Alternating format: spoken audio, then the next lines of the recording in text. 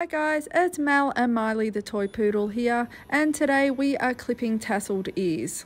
Begin by keeping your dog's ears nice and flat in the palm of your hand. I'm using a 30 blade, keeping that blade nice and flat to the ear leather while I'm clipping and clipping towards the outer edge of the ear. Place your thumb at the bottom third of the ear. This will help guide you when you're clipping the inverted V shape at the bottom of the ear. Flip the ear over to clip the inside of the ear.